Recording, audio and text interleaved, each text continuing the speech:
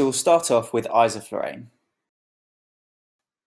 Isoflurane has an oil-gas partition coefficient of 98, meaning it's very potent and so has a MAC of only 1. However, it has a comparatively high blood-gas partition coefficient of 1.4 and so has a relatively slower onset and offset. Only 0.2% of it is metabolized in the body and none of its metabolites are toxic. In terms of its pharmacodynamics, let's start with cardiovascular effects. It reduces myocardial contractility and also systemic vascular resistance, and so you'll likely notice a decrease in blood pressure and a rise in heart rate. Respiratory effects include a reduction in tidal volume and a compensatory rise in respiratory rate.